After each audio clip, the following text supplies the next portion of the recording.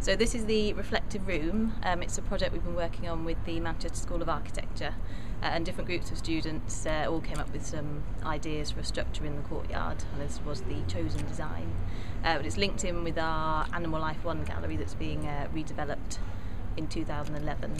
And the new gallery is going to be called Living Planet, and it's all about how we're kind of part of nature and how we can make a positive difference. So this links in because all the kind of the sky and the trees are reflected, so you're kind of sitting here amongst nature, you're all part of it. It will be here until October this year.